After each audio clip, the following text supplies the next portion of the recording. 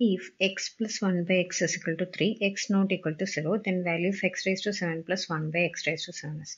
Here x raised to 7 means 3 plus 4 is 7.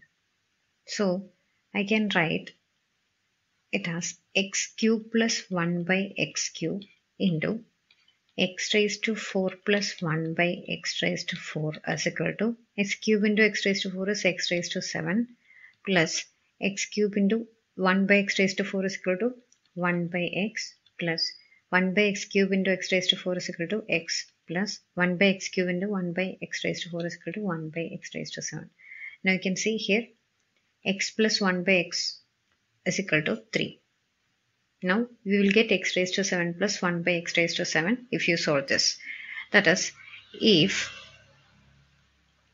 x plus 1 by x is equal to k, then x square plus 1 by x square is equal to k square minus 2, and x cube plus 1 by x cube is equal to k cube minus 3k.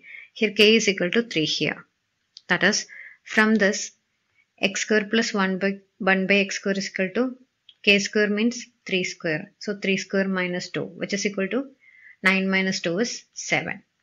Now x cube plus 1 by x cube means k cube. That is 3 cube minus 3 into 3.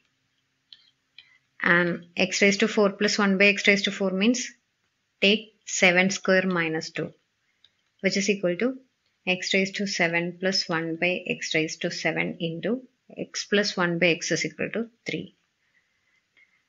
Then from this we can find x raised to 7 plus 1 by x raised to 7 as 3 cube minus 9 is equal to 27 minus 9, 18 into 7 square minus 2 is equal to 49 minus 2, 47 minus 3. Now if you check for unit digit, 8 into 7, 56. So unit digit is 6 here. 6 minus 3 will give you unit digit as 3 here.